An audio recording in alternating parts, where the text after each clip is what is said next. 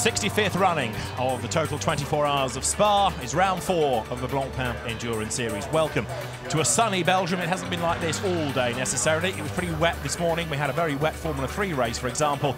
Track temperature now, though, 39.9 degrees. It's a pretty humid day, but the sun has burst through. The track is dry. There's a light breeze. There's a big crowd on hand as well to watch the blue-ribboned GT event. And for 65 years, the Spa 24 Hours has been delivering great racing. It began for touring cars, effectively, now very much for GT cars. And a 65-strong entry is going to be getting underway very shortly indeed. Well, always a highlight of the Spa 24 Hours weekend is not just the race, but it is pretty much a week-long event that begins on the Wednesday with the parade into town. The cars leave the circuit, they make their way in convoy around the circuit itself and then down the roads into Francorchamps itself. It's a chance for the spectators to get up close and personal to the cars, and when they arrive in Francorchamps town, then there's the opportunity for the fans to have a look even closer at the cars and to get some autographs as well. It's a chance to have McLarens, Nissans, Porsches, for example, all on the road. If they look a little bit incongruous as they thread their way around the streets around the circuit, well, it is certainly something that the fans love, and it's also part of the appeal of the event. And when not just cars from this championship, but the support races as well roll into town, there's always an enormous gathering. The fans, many aficionados of the sport, many quizzical to find out what all the commotion is about, and go and get posters and stickers and collect autographs. There are interviews with the drivers done as well. And all of this, of course, putting a big smile on the face of the championship promoter, Stefan Rattel. Marc VDS Racing, one of the Belgian teams keen for success. Pro Speed as well, the local Porsche team, also with an opportunity to score victory. And then it's chance for all the drivers to go to a very busy drivers' briefing. Ladies and gentlemen, welcome to the 65th edition of the Total 24 Hours of Spa. The drivers' briefing is a little bit like a football stadium in a sense. It's so full. Then all the drivers gather outside for the customary photograph, and then they have to drive back again, and then the teams have to go to work and get the cars ready for free practice that kicks off Thursday. At the end of the day, there is qualifying and then night qualifying, and on Friday there is Superpole. Many of them are worn out even before they get to the race itself. And as the grid now starts to form, of course down there we have the leading drivers, and we had a chance earlier in the week to catch up with some of the drivers. Audi, as ever, is a brand to beat in the total 24 Hours of Spa. Winners for the last 2 years, and Laurens Vanthoor will start 20th on the grid. This race is the biggest GT3 race in the world at the moment. It's true that the last couple of years the Audi R8 won a lot of 24-hour races, including 2 times this one. But this year we are struggling a bit. I think we don't have the performance of the car in our favor due to some restrictions. So it will be a hard job, but it's a Belgian race with the Belgian team, the Belgian Audi Club supporting us. Winning this race would mean a lot to me and to the team. Every year we expect great things out of Marc VDS Racing, with Maxime Martin behind the wheel of the BMW Z4. This could be the year in which they win. We have a really good team, a really good car, really good teammates. So I think we will have the chance to win and to do good results. Now we know that 24 hours is really long. You need to have a bit luck. You need to have constant pace. You need to have a lot of things to win. Every brand wants to win, and everybody is pushing. It will be difficult for sure, but yeah, I think we have a good chance to be there. You expect the Nissans to be competitive, but the JRM cars really struggled in qualifying. Lucas Law will start 49th on the grid. 24 hours is not about a quick lap time, it's about having a good, quick, constant car for throughout the race. It's a fun track, it's a good length, you have all kinds of corner combinations, and we drivers, we like that. I think everybody who is going to watch it, they will have an exciting and very eventful race. Peter Cox has won the race outright in the past. This year, he's after honours in the Pro-Am category, driving the Blancpain Racing Lamborghini. For sure, a 24-hour race is always tough, and the Spa-Francorchamps circuit is demanding. And like a 24-hour is always demanding on the equipment, the material, the drivers, the team. For everybody, even for the organisation, the people from TV, for everybody, I think it's a very long and hard race. Championship leader Davide Rigon knows he needs points out of this race. An outright win may not be possible, but he needs a good points haul at the end of 24 hours. will be fantastic to win this race for me, for my teammate, for the team Kessel. So let's hope and support us. The Senna name is on the grid for the total 24 hours of Spa. Bruno Senna, having turned his back on Formula One, drives for the Von Ryan racing team aboard a McLaren, and he really wants to win. 24-hour race is a whole different world of the Formula One racing. It's very long. You don't really understand the race until the later hours of the race, and you have to really push very hard to try and make sure you finish it. The aim is to really just get into the car, get into the track, and make sure I learn as much as possible. But you know, we are working. Everybody is racing for a win, and it would be awesome to be at least in the podium in this race. Would be amazing. There's more Belgian support for Bertrand Baguette as well. He's a local driver, he's got one of the 2012 spec Aston Martins, and he too is keen for a good result. For me it's very important because I live 20 minutes from here, still I'm young, I come here every day, every week, so I know this track like my pocket. No, it's very important for me. I have a lot of fans here, a lot of supporters, so I really want to get this race on my CV right after Le Mans. It would be incredible. And in the 50th year of the Porsche 911, can the Belgian Pro Speed team bring its Porsche home victorious? They have an early stop-go penalty to serve, but they have a quick driver in Marco Holzer. It's a real big race for us, for the team. It's for sure with the Belgian fans what we have around here, and all the guys are coming from Pro Speed, and it's a big show for us, and we want to give them a good show. And that stop-go penalty that has to be served between the ends of lap number 1 to lap number 4 is because of an engine change, and because you change the engine after the event has started, that gives you this stop-go penalty. Well, back in 2010, where we had a Porsche victory, the Spa 24 Hours was the predecessor of Blancpain, and Stefan Rattel is here to talk about it. Stefan Rattel, this is your event, a fabulous grid, a beautiful day. What are you hoping for? I'm hoping for a great race. I think we have all the ingredients together for a fantastic edition. I think the best in the history of the event. Never in history the total 24 hours has had such a grid in number, in quality, in diversity, and in number of cars that can really win. Looks to me like this is a battle of the German manufacturers to some extent. Do you think so? I think Aston Martin has a chance. I think Ferraris, you have some Ferraris very well driven, which have a chance as well. The Nissan has been disappointing in qualifying, but has definitely the driver lineup to make it. So it's going to be very open, and I think it's going to be exciting. Let's have a look at certainly some of the brands, some of the cars to keep an eye to. On the left as you look is the pole position, Aston Martin. Stefan Mucker to start, and alongside is going to be Alessandro Piaguidi. And as the marshals duck out of the way, the second row of the grid, we've got Max Goetz and Nick Katzberg in the BMW. Then is Nick Tandy starting in the Porsche, Matt Griffin alongside him. The yellow and white Aston is that of Bertrand Baguette. Maxime Martin is alongside. The lemon and lime Manthey Porsche, Mark Lieb goes first. Alvaro Parent for Hexis is alongside. Then Alexander Frolov, and in the Ferrari, Marco Ciocci. The number 25 BMW, started by Ludovic Badet. Thomas Jaeger in the Mercedes. Then Alex Buncombe, quickest in the warm-up. Raffaele Giammaria in the Ferrari. Peter Cox, previous winner in the Lamborghini. Frank Kekler for Vita 4-1. Then the Porsche of Franck Pereira, and the Audi number 1, René Rast, last year's winner, will go first. A fabulous grid, I'm sure you'll agree, with these 9 different brands represented, and people have been making the point from the grid, some of the best drivers in the world. The cars then come out of La Source. 65 GT3 cars about to be unleashed then. The pace car as it is peels into the pit lane. The pace quickens. The cars then with the lights on red make their way slowly, slowly, slowly up towards the line. We hit 4:30. The lights go green. The pace quickens. Everybody blasts away. It's going to be Stefan Mucker who tries to get the lead, but right alongside of his Piaguidi, who gets his nose in front on the outside line. Stefan Mucker on the inside. Piaguidi spins at the very first corner. One of the VDS BMWs goes off in avoidance. There are cars everywhere, and on cold tyres, Alessandro Piaguidi could very nearly have caused mayhem. That was the very question I asked him on the grid. Are you going to go side by side through the corner with Stefan Mucker? And what happens? He tries to, he gets on the outside of the corner, and around she goes. How that was an avoidance, amazing.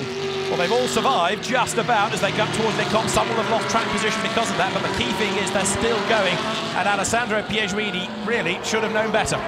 Look, you're in a race, lights go out, side by side, you think you've got the advantage. If you can hold the outside in the first part of Eau Rouge up to Radio, you'll be on the inside as you come onto the Camel Straight, and you can gain that position. But you know, 24 hours, not 24 milliseconds. And he could very nearly have wiped out others. So it's a shuffled order. The cars turning their way through Bruxelles for the first time. Already some of the back markers just dropping away. But look at this as they turn their way downhill out of the so-called Speaker's Corner. The leaders are going through Pouen. And don't forget that not only has Piège had a spin, he's also got to serve a drive-through, because yesterday in the Super Pole he was out after his allotted time. So he's already got a self-imposed penalty from today as well as one from yesterday. Well, he's had 2 of the lemons in the space of 24 hours. Hopefully he will not have a further one, but maybe this will allow Pierluigi cars to slow down. Just in fact, somebody just going slightly wide coming through the S's.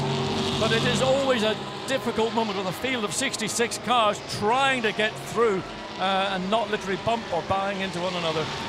Looking back to the number 35 Nissan there, that's the car that's being started by Lucas Ordóñez as the field turns its way then for the first time towards the bus stop, heading up towards the end of lap number 1.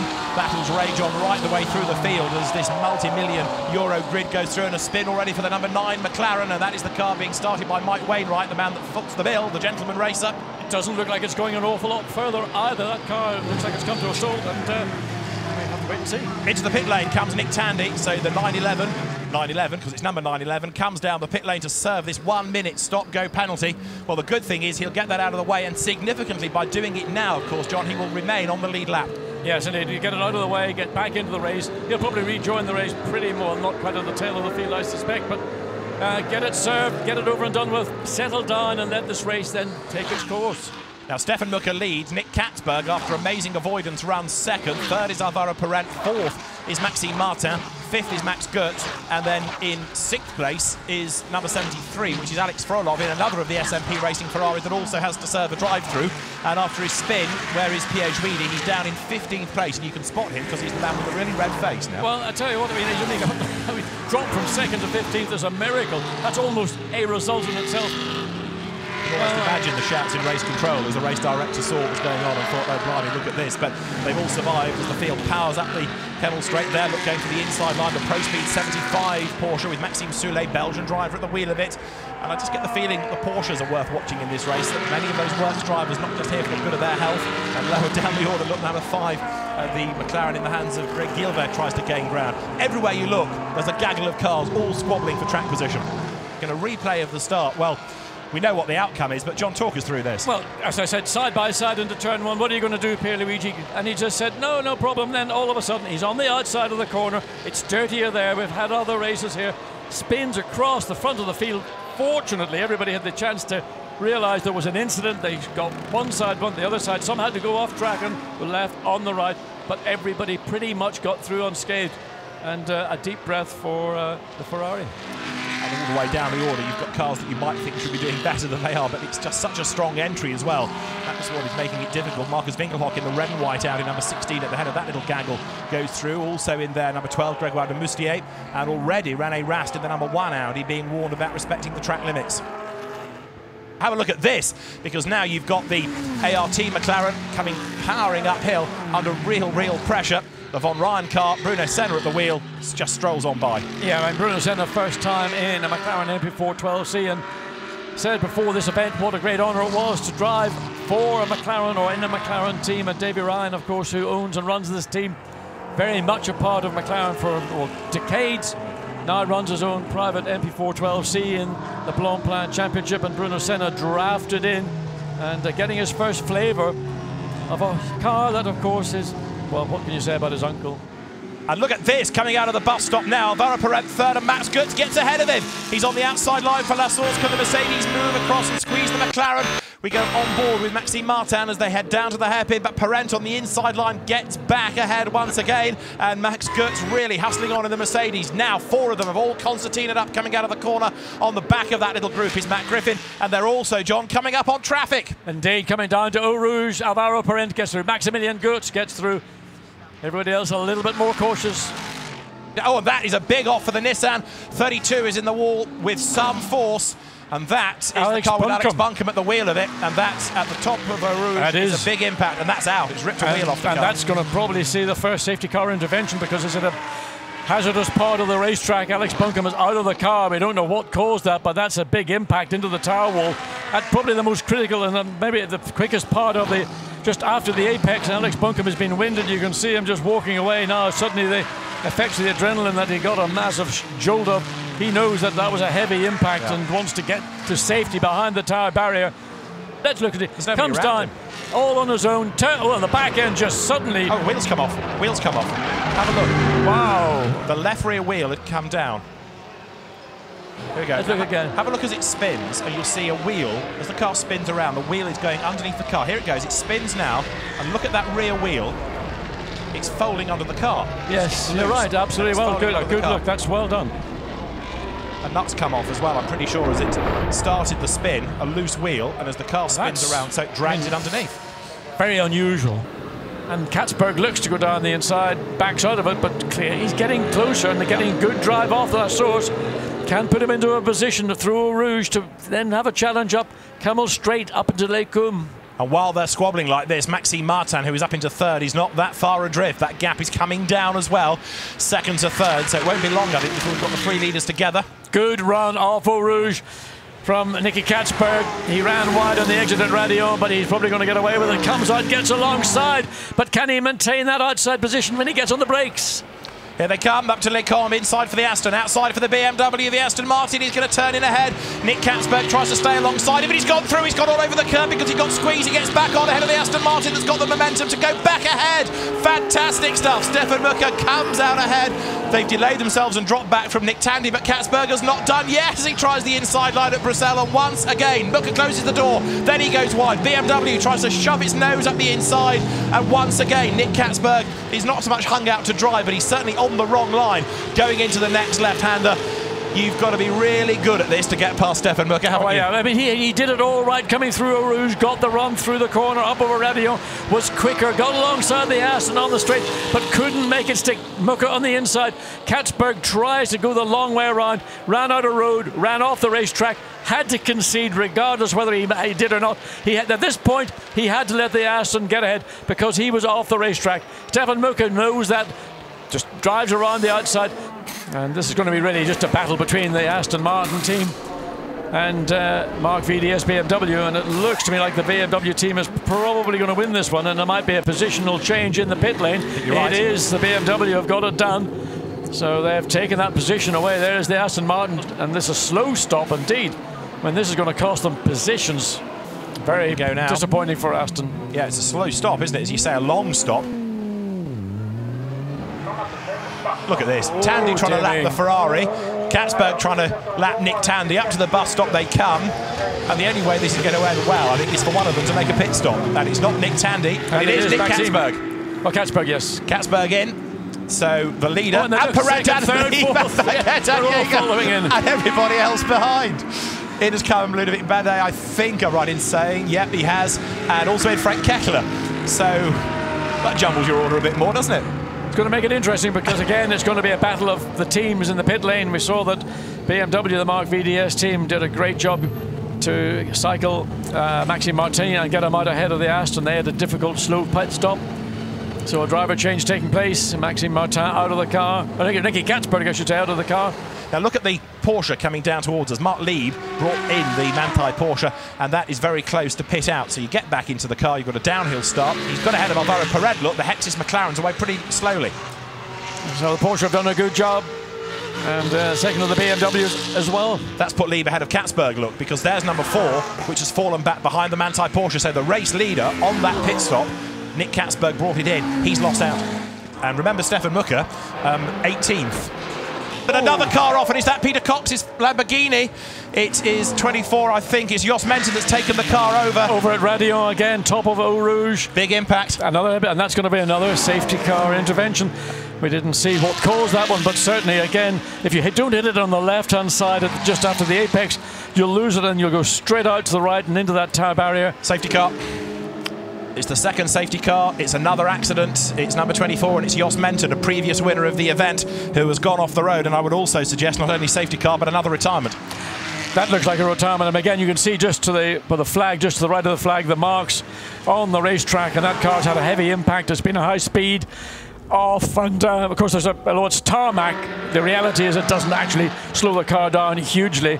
Usually gets very dusty when it's not a part of the actual racetrack, and the car just skids pretty much at speed into the tire barrier. We don't know the circumstances. Maybe let's look and see what happens. Hits the curb. Hits the curb. Just loses it pretty much on his own behind two other cars, but it's the impact which takes him from left, right into the tire barrier. Tire barrier does a good job, but nonetheless, it's a heavy impact. And that is almost a carbon copy of Edward Sandstrom's demise from the race last year. In the early hours of Sunday morning, he did that. He hit the curb going through that part, which unsettled the car, and the only outcome was he was going to hit those tyres, and that put him out of the race, and I think we've just witnessed another retirement. I still think, I know we didn't really talk about predicting a winner, John, before the race, but I still think the 150 Manthey Porsche is a potential winning car, and it's now running second overall and leading the Pro Cup. Well, I mean, as I mentioned to Stefan Rotell when we had that interview on the grid, I said this is really a race of the four major German manufacturers, and of course there are other manufacturers in this race as well, but the level of driving that are in the Mercedes, the BMW, the Audis and the Porsches, really outstanding quality drivers are coming up into the Blancpain. Nearly overrunning into the back of the Porsche and having to drive around the McLaren. Well, not really managing to do it, but part of the frustration for the BMW as it accelerates. And again, look at the pace of the McLaren just off the corner, slightly better position. Now you've got to make a brave maneuver down the inside. On the inside line, you can get alongside, and the pass is a nice, clean pass. But it's part of the give and take, and I mean, it would be great to see a Ferrari or the Aston or any of the other manufacturers, even the Nissan that had terrible issues in the early part of the race. As this race progresses, that we see other manufacturers outside of those four German giants have some role in the outcome of this race. Everywhere you look, there's just gaggles of cars all batting together. Ricard Leitz is under attack, isn't he? Because now he's got Maxime Martin on one side, he's got Marcus Paltner on the other. And which of the BMWs is going to find a way past? One or both? They're both going to have a go at Ricard Leitz, and they both go through. Martin goes ahead, Paltner goes ahead. There's traffic in there as well. Look, you've got the Flexibox Ferrari, and so Ricard Leitz loses 2 places, and that means that now second overall is Martin, third overall is Paltner.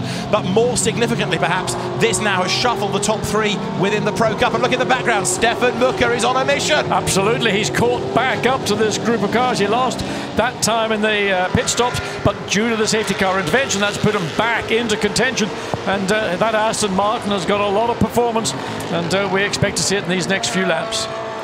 The fight for second place continues, then nose to tail right. Here comes Patrick Pilet up the inside. He's got the best line for Lecombe. This should give the Porsche second place. He's on the inside line, but Henri Moser stands his ground on the outside. Is he going to lose the place? He does. Up the inside comes Pilet. Good move. Yeah, but Moser opened the door and said, look, here's the road. Take the middle of the racetrack.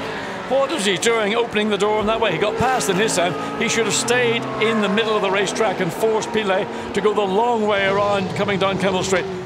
We saw how Moser made it very easy for Pilet some laps ago, and again the Porsche goes to the left of the racetrack trying to find a gap which currently is being occupied by a fellow Porsche. One moves over so the Porsches gain something. So Porsche on the outside, BMW on the inside, and yes, swoops through and takes the lead. Good move by Pilet, 4 abreast going up to Lecombe, the leaders and the back markers. And so now we have a Porsche up front because Patrick Pilet leads the total 24 hours of Spa, but back onto his tail. Jelmer Berman wants that place.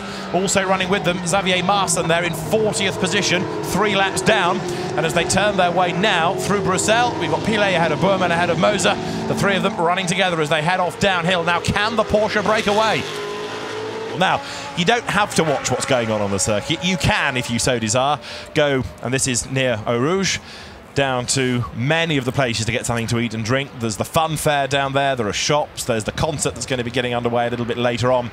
So the event, underline the word event, not just race, geared up for everybody. Yeah, and I think that's, again, the whole concept of 24-hour races, be it in Europe and North America, wherever, is about entertainment, and the fans come here. And you don't have to sit and watch for 24 hours. You can dip in and out as your fancy takes you. And I mean, I always thought this was part of the race that, when I visited a 24-hour race way back in the early 60s, was the most magical thing I'd ever seen in my life. Because to see cars racing with the light as it is right now, it's not fully dark yet, but it's not light enough to, you have to run with your lights on.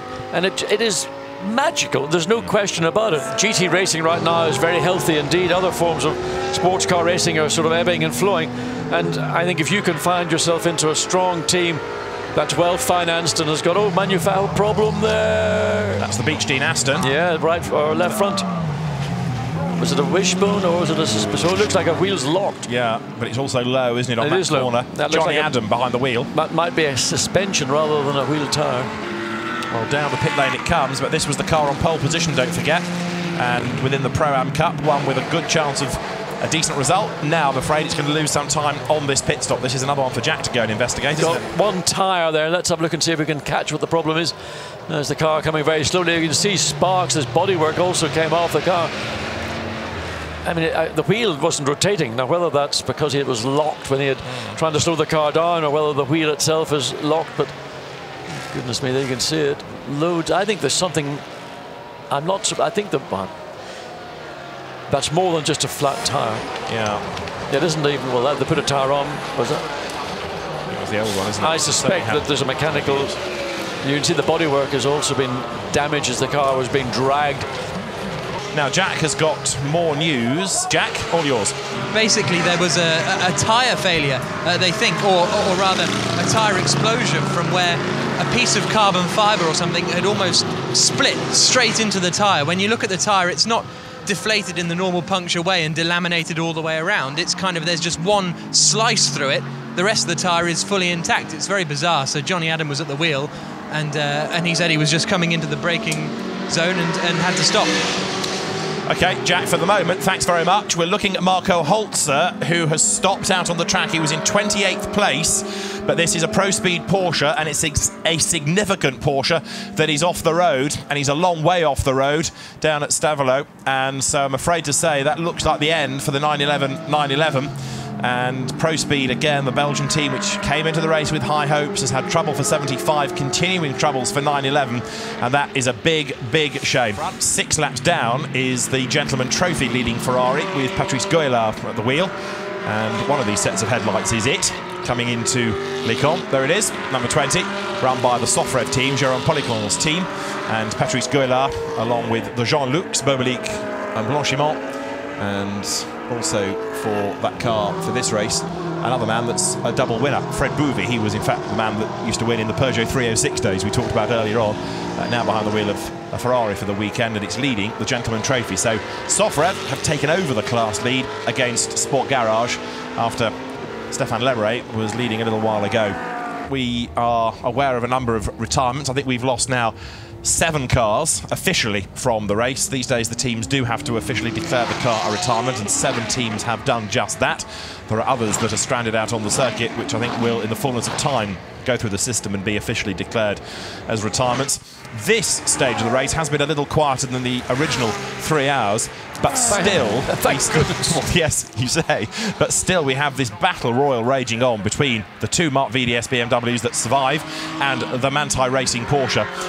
But this dark horse looming over them is the HTP Mercedes, in the hands at the moment of Bernd Schneider, running in 4th. And Frank Kekler is in 5th place in the Vita 4.1 BMW. He's a lap back, but that's perhaps not the end of the world for that car. And if that can stay there or thereabouts, that could also come good near the end. As far as the championship is concerned, after 6 hours with those half points awarded, it's still Ramos, Rigon and Zampieri ahead, but Boerman, Leinders and Martin a little bit closer. Edward Sandstrom is now 3rd, ahead of Mies and Stippler, with Dumbreck, Kane and Luhr, the next team within the Pro Cup. Of course, some of the teams that are new to the championship for the weekend taking points away from the regulars, so that is something else that they have to be aware of. But that is how it looked at the moment in the championship at the head of the Pro Cup. Then you've got Darren Turner and Fred Makovici and Stefan Mucker, the head of Steph Dusseldorf, Alvaro Parent and Alexander Sims. But a bad day at the office for Stefan Ortelli, René Rast and Laurens Vanthoor. No points for them, but a good haul for Moser Paltela and for Nick Katzberg.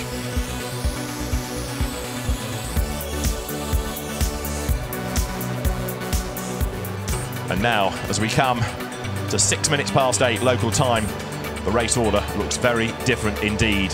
First of all, let's see who is where, then we'll catch up on what's happened during the night, because now with 366 laps done, Bernd Schneider, Maximilian Buch, Maximilian Goetz lead the way from Mark Lieb, Richard Lietz and Patrick Pilet, and the car that led the championship coming into this race in the Pro Cup, Davide Rigon, César Ramos and Daniel Zampieri now run 3rd. 4th, the Audi of André Lotterer, Christopher Mies and Frank Stippler, ahead of the surviving BMW now, Stefano Colombo, Greg Franchi and Frank Kekler. 6th, Harold Primat, Oliver Jarvis and Christopher Haase. And this is the Pro Cup you're looking at, not the overall order, because 7th overall is where you find now the leading Pro-Am car, and that is Ferrari number 70 being hustled along in the hands of Alexander Scriabin. But I'm afraid that within the Pro Cup we've lost quite a few of them, and significantly out are both of the remaining Mark VDS BMWs. We'd lost number 14 last night, number 3 has retired, a fire extinguisher failed, and in turn that damaged the electrics. That car is out, and number 4 BMW also out with electrical problems, possibly an alternator, the team thinks. Bas Linders has tweeted the fact that these aren't BMW parts and something has gone wrong. It's sad to say, what could have been the dream result for the Mark VDS team is no more. But we've got now 8 hours and 19 minutes of the race to go. 1 or 2 have not yet woken up to the drama, but the sun is shining. It has dawned a gorgeous day at Spa. However, there is the threat, as ever, of some rain within really the next hour or so.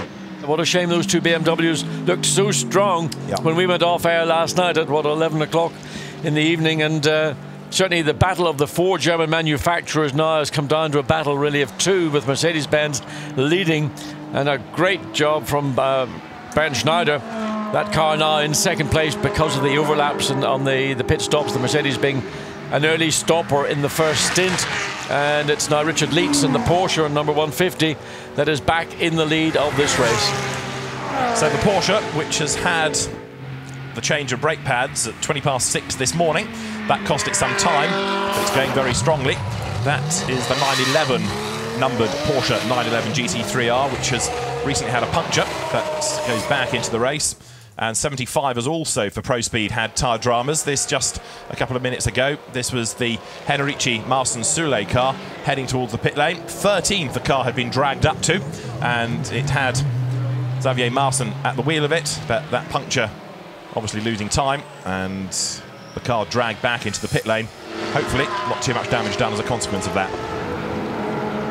Now there, 35, is Peter Pitzera. You're on board with him now, and this is the surviving Team RJN car, 13th overall and 5th in class. You're on board with Pitzera now as he drops downhill, the man that won the German Academy within the Nissan GT PlayStation Academy competition last year. 25 years of age, an industrial mechanic, and the way that he drives, and to be fair, this is true of all of the winning graduates of the PlayStation Academy, he belies his lack of experience.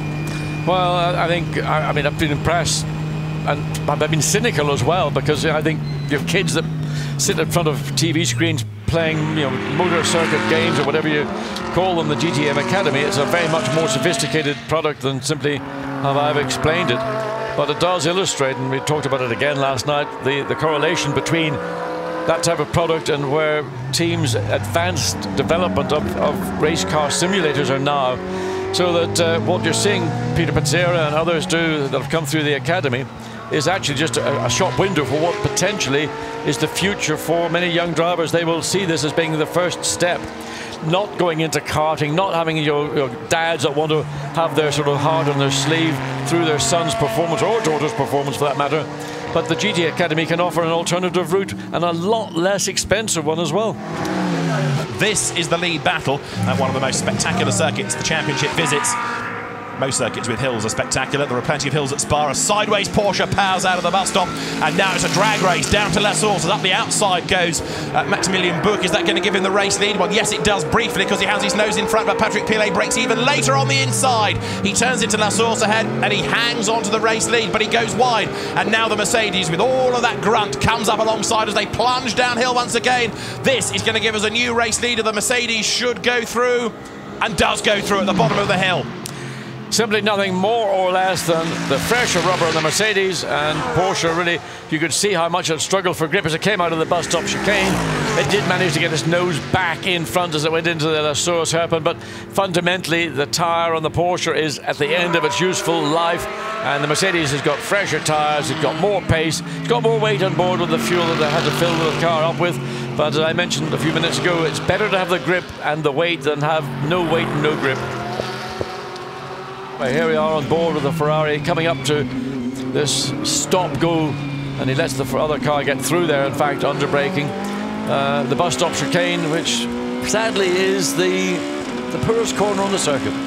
Nothing like the old bus stop, very much a chicane these days, rather than the left-right flick, then a small slip road, and then another right-left flick to get you out of the bus stop. That's how it used to be. Dennis Anderson, whoops, with a bit of correction needed, floors the throttle. That's pretty dramatic. Where's the traction control then? Probably turned off. This battle for 4th and 5th places has just changed because you've now got Cesar Ramos ahead of Stefano Colombo. So what you're looking at is a reversal of places. Ferrari back ahead of BMW. It's changed on this lap. They're 4 laps adrift of the leaders.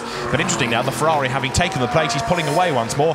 This is how it happened, in fact, coming down towards La Source. BMW with rubber being spat out the back of it as it runs over some of the rubber that's been chunked to one side on the road. That's on the outside at La Source. Not a vast amount of defence put up there by Stefano Colombo. No, and I mean, sometimes it's better to be sensible about it rather than fight, and he knew that the Ferrari had that pace off the bus stop chicane, had the momentum and acceleration, and he decided not to make a big issue of it. There's still, say, 6 hours or so remaining of this race, and the Ferrari just had the pace where it mattered.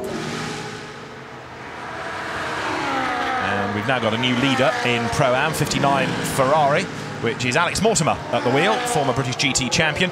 As we go back to Frank Eckeler in the BMW, this car in 4th place, but being caught by Andre Lotterer in the Audi, and that was the Audi that took some time out in the pit garage, but in the mirrors very shortly, well, there it is, there's the Audi of Andre Lotterer, just comes on to the Camel Straight proper itself.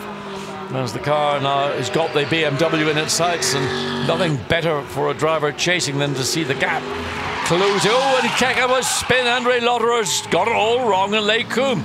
I'm telling the world how good a job he's doing, and suddenly the back end on the entry into Les Combes rotates, and now he's stole the engine, and all that hard work and good work for nothing. And Andre Lotterer doesn't do that very often. Very rarely. Yeah. It does just about get going again. Andre Lotterer back into the race, but put that one in your diary because you won't see it happen too often. To me, that's the shock of the race. Look at the car shuddering. What is wrong? Is something mechanical? Is it something mechanical that's pitched him into the spin? Like that's right. A problem on the downshift there's or something with the strange electrics? going on with the car. Yeah. And that was on the downshift, and suddenly the car looks like it's extremely problematic. That is a strange one. Oh, big off there, and that's the Ferrari from AF Corsa from Pro-Am, and that is 50, I think I'm right in saying, which did lead early on. Louis Machiel's at the wheel of it. That's gone off at Eau Rouge. It is number 50, and that is a huge impact at Eau Rouge. The car's well out of the way. I don't think there's any debris on the road. Let's look at it again. He comes into the corner. He's sideways coming into it. Something happens coming down the right rear. Something went wrong, and that's where the car got out of control. And it's the nose that goes in heavily initially. So that's going to be a big impact indeed for the driver. Now, what it was on that right rear, we don't know, but you could suddenly see the car swerved as the back end lost grip completely, and then it was just simply a passenger. The tyre barrier doing a very good job, but concerns from the team as they look at the replay. Let's look at it again. The Ferrari comes down the old pit straight, start finish straight, just makes the turn, and even before he's committed to the apex, the car is out of shape and is rotating and just does a 360, and then the nose heavily into the tyre barrier, and well, that will have to be reconstructed. If it certainly, it looks like it's had a mighty bang. And safety car. Yeah, the safety car will be deployed. That's good news. Louis Machiel's limping a bit. I'm not surprised. Well, that was a big shunt, and again, that's the benefit of these tyre barriers and the tyre baling that holds them all together. They took a big old rattle. Hopefully they haven't been displaced too much, but safety car being deployed. It hasn't been deployed very much this weekend and hasn't been out for quite a long time. Ricard Leitz has pitted on plan on lap 452. Can this car get out without being delayed? That will be the ultimate factor as to who's going to win this race. So there is Bernd Schneider. So he's come past the Formula 1 pits down the hill. There is the Porsche waiting, and that's going to go a lap down. By the looks of it, absolutely, it's going to lose a lap, and that is all over. Kind of answers the question now. Never mind the strategy. If you're a lap down, then that is bad news. It will get the lap back when the Mercedes pits, but that won't be for another 26, 27 laps time. But they've now been released, but it's unfortunate for Richard Leitz, and in fact it's not just Pierre Pilet back in the car, that the opportunity to make the pit stop and the delay at the end of the pit lane while the chain of cars goes through there. Again, we see what happens. There's 2 safety car deployments per lap, And if one of those two safety car deployments is anywhere close to a pit lane exit, then you will be delayed until the crocodile has gone through. This is the Mercedes-Benz we're looking at. Maximilian Goetz in that car. And pretty much since the middle of the night, the Mercedes-Benz has taken control, albeit in a great battle with the Porsche 150, driven right now by Richard Leitz, but that car did have to suffer a penalty for overtaking, apparently under the safety car. Indeed so, and the penalty applied because the overtake had come before the safety car line. Now here's the replay of it. Look top right, you'll see the Porsche. We were impressed by the move at the time. Look at the way that the Porsche swings through the traffic. Now look at the white line there. That is the safety car line, and you can't overtake until you get to that line. So even though the safety car had pulled off, you can't overtake until you get to the line, and that's why 150 got the drive-through penalty. Well, I mean, that's the rules and regulations are for, and with television all around the racetracks these days, everything is noted in a way it certainly wouldn't have been years ago. Now, also, in the last few hours, there's not just been that drive-through penalty that's affected the overall classification, but also there was quite a sizable accident that took out number 17 Ferrari and the 16 Audi, Enzo Ede at the wheel. Now look here, the Audi tries to move back, having lapped the Ferrari and take the line for the corner, and he completely misjudges it, charges the Ferrari off into the barrier, and that, sad to say, is the end of the Ferrari. Ian Dockrell was the man behind the wheel. Now as he goes down out of the pit path, have a look, the Audi is on the right-hand side, and Enzo Ede goes ahead, but he just seems to misjudge where the Ferrari was as he tried to cut across and take the line for the next corner. Both drivers okay, but John, that a big accident. I mean, heavy damage to the front of the Audi. Enzo Ede gets out of the car.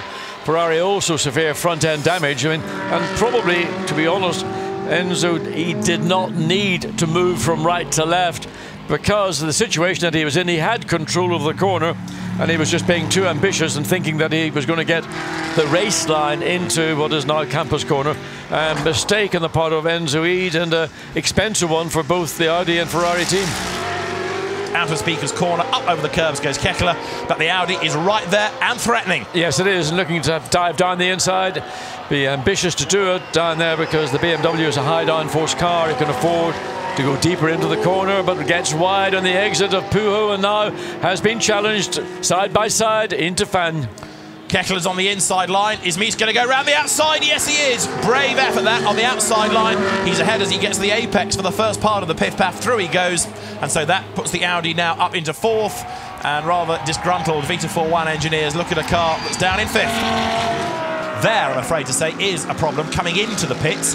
That is Stefano Colombo, and it's ground to a halt, almost like it's run out of fuel at pit in. And they're the team having to run down. It is an uphill incline as well. Indeed, you can't really push a car down the pit lane, but for safety reasons, the team will be allowed to get that out of the way. So Stefano Colombo is into the pit lane, and you can see what a heavy car it is because the marshals are wilting a bit now, and there's a lot of weight to heave around there. But why has the car ground to a halt? It looks as though it's something more serious than that. There we see the third. Is this the third place? Yes, it is. That's smoking. That car's got a problem. Look at the smoke coming out of the back of it. That's Cesar Ramos in third place down the pit lane, and it's a rather smoky Ferrari. The BMW look is being pushed to the team, but that's the car that was running fifth with Strife, and now this is the third place car. Is this the end, I wonder, because there's flame from the back. The extinguishers are quickly there. They had a pit lane fire at Paul Ricard, and now the car that was in third place comes into the pit lane with the engine, one fears, perhaps having let go. And is that the end of the Kessel Racing Ferrari? Well, there's certainly been a fire caused by liquids, most likely. That will be oil, whether it's transmission oil or engine oil, and what a disappointment. That car running competitively in third place, 5 laps down on the lead car, but 1 lap ahead of Andre Lotterer in the number 2 Audi, who will inherit that. There was a 1 lap gap. There is the car that will now go on and take, provisionally, the final podium position. As the Audi fifth on the end of the previous lap, now fourth with the demise of the Ferrari. So, Jack, a lot's been happening in the pit lane in the last few minutes, hasn't it? Michael Bartel's very pleasant to me, but he says that he doesn't know what the problem is. They're looking for the problem at the moment. And actually, Colombo has just climbed out of the car. They're all shaking hands. So it looks to me as though this car may be out of the race, the kind of body language of the mechanics and driver. And this is all being well the last pit stop for the Mercedes. A brand new set of rubber going on for Bernd Schneider. That'll be a nice little experience. And I'll take a little note of his first flying lap on these tyres. Well, don't forget, he's got the best lap in the race already. I'm just thinking, can he go even quicker? Upside up, that's the very thought I had. He's got a 2:21.861, which he set on, what, lap 467. And we were on lap 540, so he was well in. It was probably in the best part of the 21st hour when he set that lap. So now we will leave the pit lane, and that's the long way down as we see the Porsche coming up through Eau Rouge, as Bernd Schneider was probably rounding and then making the trip down the European pit lane. Lights flashing on the Porsche as it makes its way past one of the Mercedes, and Patrick Pilet still pushing as hard as he can too. 24.6 was his last lap. A little bit maybe premature to be congratulating it. It might be just a great pit stop. That's what they're doing. They're not congratulating themselves on a victory, but on a great pit stop. And that's Fred Bouvi, who is still leading despite the drive-through penalty, the Gentleman Trophy. And it's a good job that the penalty wasn't more draconian, I think, for them. The total 24 hours of Spa of 2013 is won by HTP Motorsports, by Mercedes, by Maximilian Goetz, Maximilian Buch, and Bernd Schneider, who accelerates up towards the line. Mercedes wins the Spa 24 hours of 2013. Victory to Bernd Schneider, Maximilian Buch and Maximilian Goetz. The door is opened. A delighted Bernd Schneider punches the air, waves to the mechanics to say thanks for all your efforts and to congratulate them as well as he heads down towards La Source. There's another checkered flag still to be waved. The ceremonial finish of the event you can't overtake until you get there. You have to stay in order, and the Maximilians straight away face the media in the pit lane. They'll go to the podium. We'll hear from them, I'm sure, with John Watson very shortly. John's made his way down there to be part of the victory celebrations. And very happy scenes. We've been so used for the last couple of years to seeing the Audi part of the pit lane, the real centre of attention. Not this year. Mercedes comes out on top. That is going to be a very important win for marketing purposes back home. And for Bernd Schneider, having won in Dubai in 24 hours earlier in the year, he's won the Nürburgring 24, the Bathurst 12 hours. He now adds the Spa 24-hour victory to that list as well. What a season for a man who's theoretically retired from racing. Here's the second place car. Well, sadly, in the last 3 or 4 hours of the race, the Manthey Porsche had to accept defeat against the Mercedes, but Marc Lieb, Patrick Pilet and Richard Lietz have given it their all. The car just not quite as quick as the Mercedes. Home it will come, second overall, second in the Pro Cup, and again, a superb effort from everybody connected to that team. Let's see what sort of reaction the AF Corsa Ferrari gets. A single finger in the air. P1 in Pro-Am for Tony Villander for AF Corsa, and big cheers as he comes across the timing line. Bernd Schneider bumps his head as he gets out from under the gull-wing door, stands on top of the Mercedes, and Bernd Schneider celebrates a second win in the Spa 24 hours. A delighted man. John Watson is down there to have a word with Bernd Schneider after winning the Spa 24 hours, John. Bernd Schneider, you and the two Maxes have won Spa 24. How good is that? Unbelievable. It was an amazing race. Such a hard battle, and we all were really exhausted after the long night.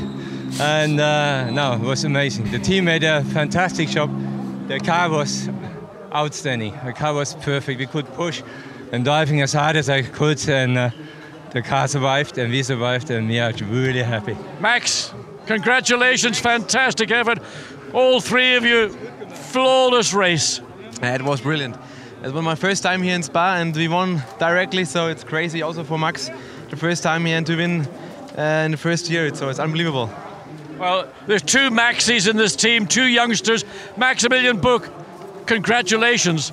What does winning 24 hours, the total Spa 24-hour race, mean to you?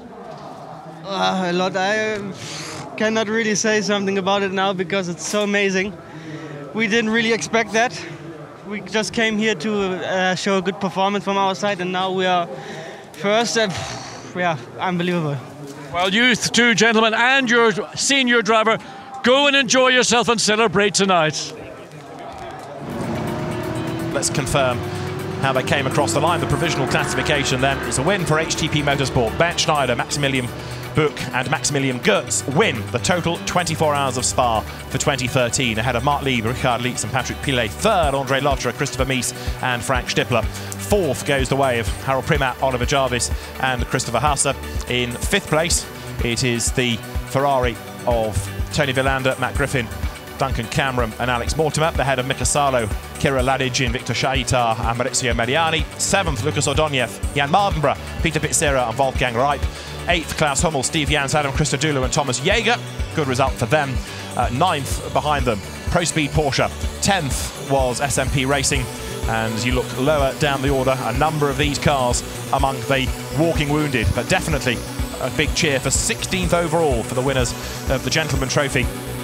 Fred Bouvy, Patrice Guélard, Jean-Luc Blanchemin and Jean-Luc Bobelic bring home the winning car ahead of Sport Garage 52, Kessel Racing 111. But in each case, Ferrari 458 Italias coming home successfully in the Gentleman Trophy. As the trophy is brought forward, and we also have the impressive Blancpain clock as well that is presented to Maximilian Buch, Maximilian Goetz and Ben Schneider as the winners of the 2013 Total 24 Hours of Spa. Pro-Am honours go the way of Matt Griffin, Duncan Cameron, Alex Mortimer and Tony Villander. Jerome Policon, a very happy team boss as Sofrev ASP wins the Gentleman Trophy in the Total 24 Hours of Spa.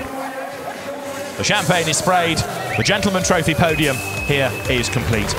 And it has been another superb race in the Total 24 Hours of Spa's history.